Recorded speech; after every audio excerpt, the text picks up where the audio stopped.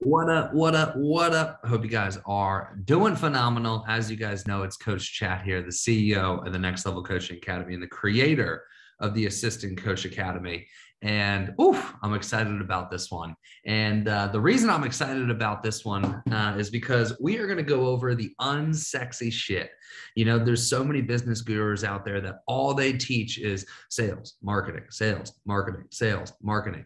And they stay away from the unsexy shit because unsexy shit doesn't sell, right? And it's not marketable, all right? But the sexy shit is what scales. The sexy shit, if you pay attention to this unsexy shit that I'm about to talk about, I promise you your business is going to scale a lot faster than focusing on anything that these other gurus are talking about, okay? So sit tight. We're going to talk about it. But before we do, I want to talk about NLCA Live. All right. So got a little housekeeping for you guys. And I want to break down all this very, very fun stuff. I don't think I'm actually even talking into my mic. Wow, this is embarrassing. My mic actually isn't plugged in. So I'm talking into the computer. Let me go ahead and plug this in very quickly. Bear with me, guys. As you guys know, Kyle, don't edit this. I like things fully transparent. All right, let's see if that's working. Hello, hello. No, that's on mute. All right, I think we are good. Okay. So housekeeping. All right. We're going to talk about NLCA Live, the best, and I'll say it again, the best in-person live event for personal trainers, health coaches, nutrition coaches, and coaches alike. All right. So when is the event? The event is April 23rd, April 24th. So it is coming up. I think we have 60 days. I actually have a countdown. Yeah, 66 days as of this recording until NLCA Live. All right, so April 23rd, April 24th. It is in the lovely booming city of Austin, Texas. It is going to be hosted at Hotel Van Zant, which is on Rainy Street. Rainy Street is one of the most fun streets. Most fun. I don't know if that's actually English, but no, that is English. Funnest would not be English, but this is one of the most fun streets in downtown Austin. So really freaking amazing location. All right, so let's break it all down. I'll try to be super quick and then we can get into the content, but the event is in 66 days. It's at Hotel Van Zant, which is in downtown Austin. Quite honestly, you could stay at any hotel in downtown Austin. Downtown Austin isn't like New York City. It's not a 20-minute drive. If you're on one end of the city to the other end of the city, it might take 10 minutes. There's literally no traffic in this city. So you could stay at probably any hotel in a 20 mile radius of the event location and be about 20-30 minutes away from the actual event. So hopefully that's helpful information for you. All right. So what I want to go over is I want to go over the speakers. I want to go over the layout of the event. I want to go over the tickets. I'm going to go over all this information with you guys. All right, let's go over speakers. So we got Dayla McDevitt, the CEO of DLD and the co-CEO of NLCA and ACA. We have Joelle Samantha, who is the CEO of Level 10 Coaching and also the CEO of Fit Coach Pro. We have Cody McBroom, who is the CEO of Tailored Coaching Method. We have Joseph Shihei. I'm sorry, Joe. I think I butchered your last name, but he is the CEO of Cured Nutrition. We have myself. We have the one, the only, Jordan freaking Syatt, the CEO of the Inner Circle. And yes, the Jordan Syatt, that is the ex-trainer of Gary Vee. We have Casey Joe, who is the CEO of KJO Coaching and HMC Certification. We have Lacey Daughtery, who is the CEO of Raising the Bar Wellness, and she's also the NLCA Mindset Coach. We have Sam Miller Science, that is, who is the CEO of Sam Miller Science. We have Brooklyn Hillenbrand, who is the CEO of Built to Be. We have Sean McDevitt, who is the CEO of DLD and also a life coach. And then last but not least, we have Brad Jensen, the sober bodybuilder, who is the CEO of Key Nutrition. All right, let's go over the itinerary. All right, so on Saturday from 9 to 10:30, Sean and Lacey are going to do a business mindset workshop. So it's going to be very interactive for the first hour and a half. From 10:30 to 11:30, we got Cody McBroom. From 11:30 to 12:30, we have Casey Joe. Cody McBroom is going to be talking about how to show up as your authentic self. Casey Joe is going to be talking about change-based communication strategies and how to motivate individuals. Then we break for lunch. Lunch is paid for. All right. So you get lunch paid for. Then from 1:30 to 2:30, we have Sam Miller. From 2:30 to 3, we have a break. From 3 to 4, we have Joseph, the CEO of Cure Nutrition. He's going to talk about your life's mission. From 4 to 5, we have Jordan Syat, who's going to talk about, what do you think he's going to talk about? Building your audience. All right. From 5 to 6, we have dinner and drinks, also paid for. And then at 7:30, we have a rave, an after party. I hired 3 DJs. All right, this is going to be EDM-based music. You guys know me. You guys know my group. We love EDM-based music. We love headbanger music. So I got 3 DJs. I'm not going to disclose names yet, but there's some really big names. Honestly, like people who like headline massive shows that I decided to dip into my savings and do, because that's just, I always want to be the best. All right, so I went ahead and I did it. It's going to be freaking awesome. I'm really excited for the after party. All right, so that's the 23rd. The 24th, from 10 to 11, we have Sean talking about the intangibles of online coaching success that no one talks about. From 11 to 12, we have Joelle Samantha, who's going to talk about client retention strategies. From 12 to 1, we have Brooklyn Hillbrand, who's going to talk about growing a social media presence and building a caring audience. From 1 to 2, we have lunch, also paid for. From 2 to 3, we have a round table, which means that everybody gets in small groups with a speaker and they can ask them any questions that they want. From 3 to 4, we have Brad Jensen, who's going to bring it home, and he's going to talk about turning your mess into your message. And I don't know if you guys have heard Brad's story, but it's extremely, extremely powerful. And then we have ending remarks. All right. So for the sake of time, I'm going to keep cranking on this, and we're going to talk about the ticket options. All right. So ticket option number 1 is our virtual ticket. All right. So the virtual ticket option is $97. What this gets you is this gets you 2-day virtual access. You'll also get all the recordings as well. And this isn't like we're filming it on like a Facebook Live or like our iPhone. We're hiring a professional person to come in, a professional videographer to live stream it for you guys from like legit equipment that he spent like $10,000 on. So that's $97. Like I said, you'll get 2-day access virtually. You also get all the recordings. All right. Then we have our virtual plus. All right. So this is $197. You get the same thing, 2-day access, all the recordings, and then you're going to get 8 mini courses. So 8 NLCA mini courses. Those topics are on mindset, social media, scaling, starting up your business, lead generation, client delivery, how to execute on Black Friday and January 1st, and also an OFNC mini course as well. So you're going to get 8 mini courses with your virtual ticket purchase. All right, then we got general admission. So general admission is $347. That covers your whole entire weekend. So that gives you 2-day access. In addition to that, that gets you lunch and dinner on Saturday. That gets you lunch on Sunday. And this also gets you access to the after party as well. You'll also get all the replays sent to you too. All right, then we have our VIP ticket. So our VIP ticket is $997. You get the 2-day access. So you get everything that general admission gets, the 2-day access. You get all the recordings. You get lunch, dinner paid for on Saturday. You get lunch paid for on Sunday. You get access to the after party. In addition to that, you'll also have access to a private in-person mastermind that's going to happen the Friday prior to the event on Sunday. Only 25 people can buy into this. And that private mastermind is going to be with yours truly. And I think the topic, I'm not 100% sure on the topic yet, but I think the topic is going to be all around how to build a 7-figure online fitness coaching business. All right. So that will happen the Friday prior to the event. We only have 20 spots available, only 20 spots left for that one. We started with 25. Okay. From there, we have our VIP plus option. All right. So the VIP plus option, what that is you're going to get the 2-day access, 2-day general admission access. All right. You're going to get all the recordings. You'll get lunch, dinner on Saturday. You'll get lunch paid for on Sunday. You'll get access to all the recordings. You'll get access to the after party. You'll get access to the private 25 person in-person mastermind with me Friday night. And in addition to that, if you buy the VIP Plus, what you get is you also get a 1-hour, 1-to-1 Zoom consultation with me to cover your biggest current bottleneck in your business. Oof. All right. That is a lot. But I hope you guys enjoyed that. And that's everything. That's all the updates I have on NLCA Live right now. And this is going to be, oof, I'm really excited. Like I said, this is truly, in my opinion, the #1 in-person event for fitness coaches and coaches alike. All right. Well, let's get into the topics. All right.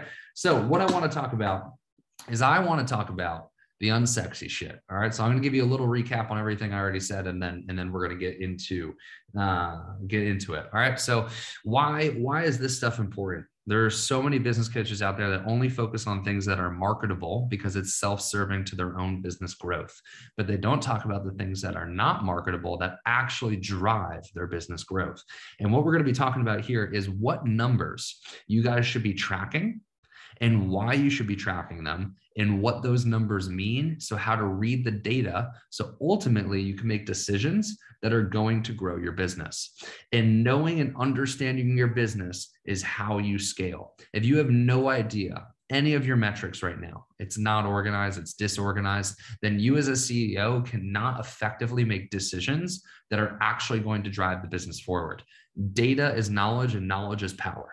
I'm going to say that again. Data is knowledge and knowledge is power. And if you know exactly what your biggest bottleneck is in your business at any given time, then you could focus you and your team's energy 100% on fixing that one bottleneck, opposed to what most business owners do is they're very emotionally charged. They're like, oh, I think lead gen is bad. Oh, I think show up rate is bad. Oh, I think close rate is bad. Oh, I think this, I think this, I think this, I think this, because they're driving off their feelings.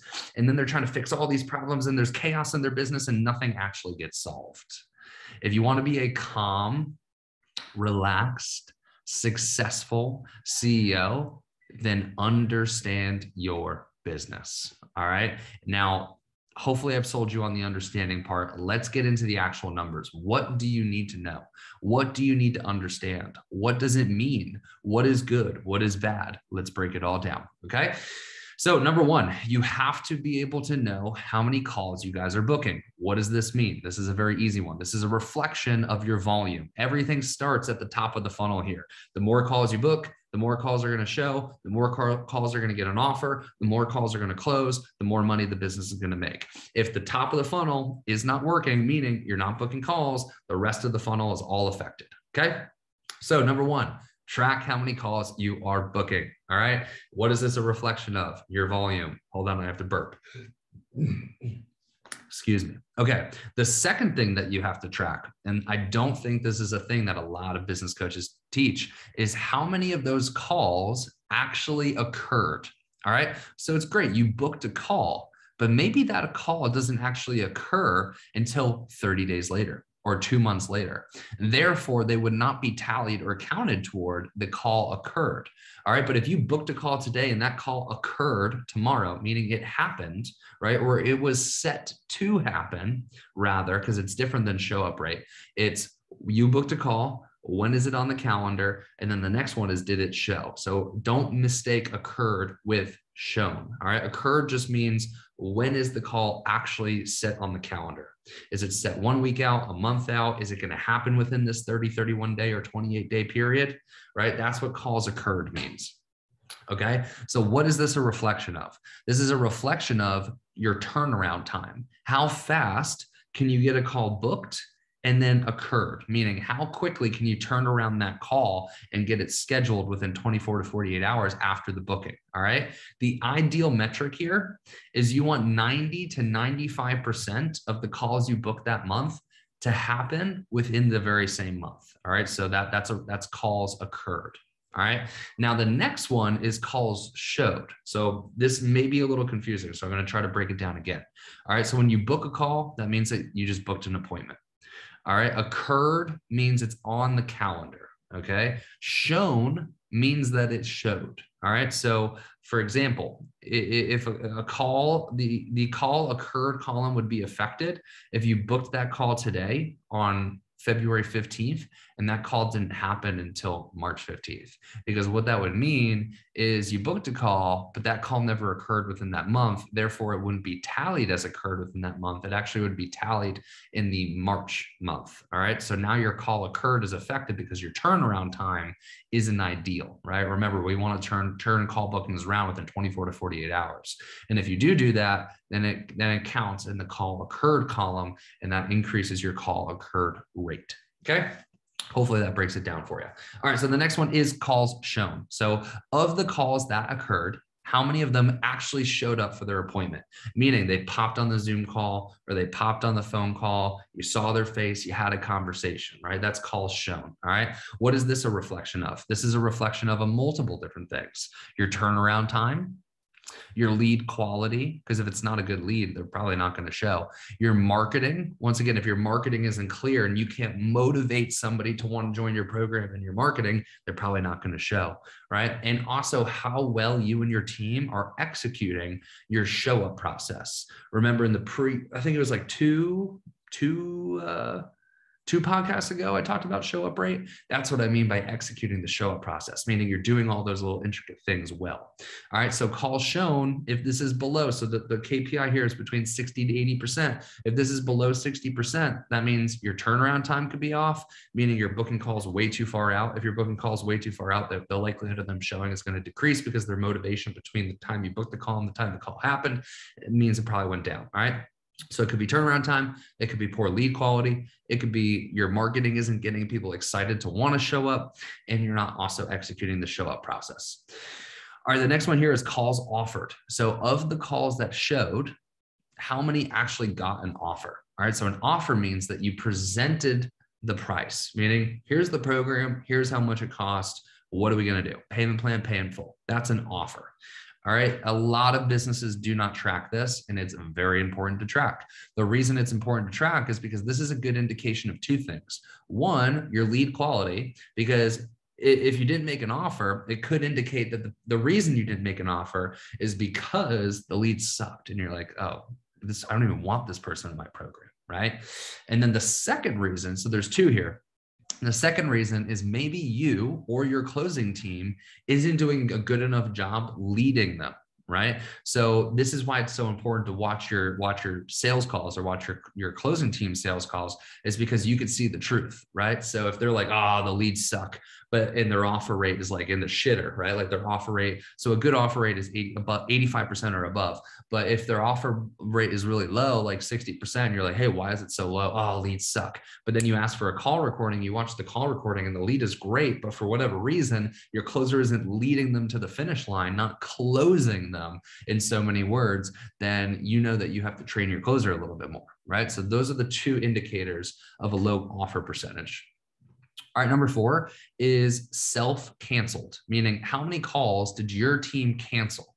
So we have maybe I'll do a podcast on it one day. It's in our course, but we have a review process where our DM manager reviews the conversations from the calls that were booked that day. And if she doesn't think it was a good lead, she'll actually go into our sales team's calendar and cancel the call, right? And the reason we do that is because we view all of our call slots as high real estate, right? If our program, let's say our program is $10,000, right? Then we need to view every call slot as $10,000.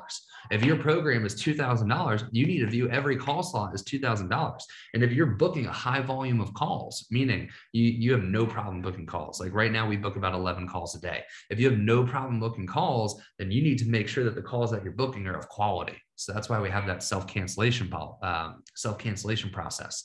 And that's also why we track it, because if we notice that we're canceling a ton of these calls, probably means that quality sucks. All right, the next metric that we track is how many times a prospect cancels or reschedules. All right, so we track cancels and reschedules and the number of that.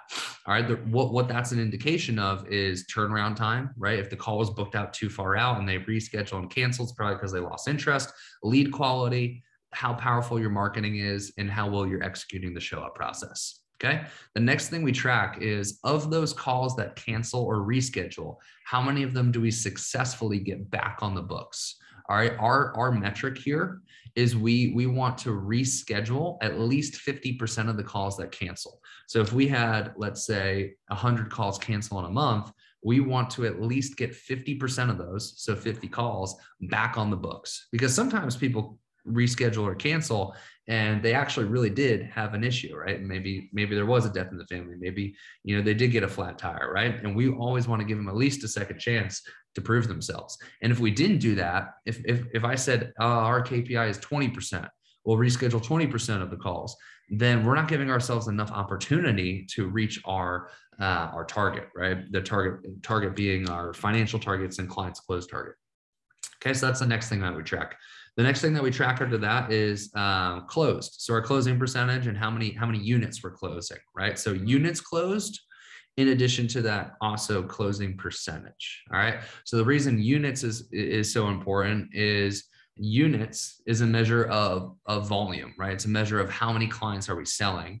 There's really three here, right? There's units sold. How many did we actually sell? There's closing percentage, which tells me a few things. It tells me the skill of our closers, and it also tells me how active they are off the call, meaning, are they doing their follow-ups, right? Are they getting people back on the books? Usually closers with a higher closing percentage also are really, really good at follow-ups.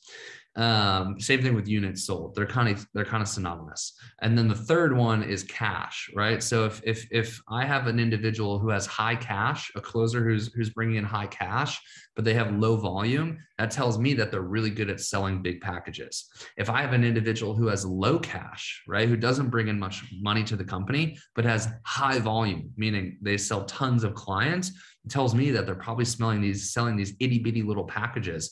And the reason it's important to look at these three is you can have a closer who has a really high closing percentage, but also isn't bringing in much cash to the company, which once again tells me they're taking the easy way out and just trying to sell our lowest package to inflate their closing percentage and make it look better than it is. So I know I kind of went off on a tangent here, and I know I'm talking about a lot of complex stuff, but these are all things that we look at to make decisions. And this is how we're scaling our company very, very fast. Okay, so I didn't give the KPI, but for calls closed, this is our KPI. So we run about $40,000 a month in ad traffic, meaning we spend a lot of money on ads. And when you spend a lot of money on ads, your volume goes up, you're booking more calls, but your closing percentage goes down. But because your volume's high, it doesn't really matter that the closing percentage goes down. The reason the closing percentage goes down is because when you run ads, there's not a ton of know, like, and trust, because people see the ad, they get on a call, they kind of just meet you for the first time, right? Which I'm actually not gonna, I was about to go on another tangent there, but I didn't. Anyways, back to the KPI. The KPI for us is 35% or above. We want above. Ideally, I want between 35 and 45% with the volume of ads that we're running. If you're a more organic process, I would say you want your closing percentage to be above 45%. That would be like my bare minimum metric. All right, so the next thing that we track is contracted. So hold on, I spelled that wrong. Contracted. Cool. Sorry, now I'm just speaking to myself. Yeah, so the next thing we track is contracted, which tells me, so what an equation that I do at the end of every month is I'll take our contracted total and I'll divide it by how many clients we sold, and then I get the average ticket price, right? So if we sold $100,000 worth of deals and we sold 10 clients, that tells me that each ticket that we sold was $10,000 on average, right? And why is that important? Because once again, you want to see how your closers are operating. Are they selling larger packages? Are they defaulting to your downsells, right? These are all important pieces of information. All right, the next metric that we track is collected. So of the contracted amount, how much of that was actually collected within the month. So this does not include your reoccurring payments. This is just of new contracted money, how much of that was collected within the month. So if you contracted in the month of February $100,000, and of that $100,000, you collected $30,000, then your collected versus contracted is 30%. Okay, see what I'm saying? So this does not include your reoccurring payments. This is just of new contracted money. How much of that did you collect within the month? And to give you another example, let's say that you closed a package, it was $10,000. They put $5,000 down on February 1st, and then they put another $2,000 down on February 20th. Technically, you collected $7,000 out of that $10,000 within the month. That's how you measure this. Okay. Why is that important? The reason that's important, and the KPI is you want it to at least be 35%. You want to collect at least 35% of your total contracted.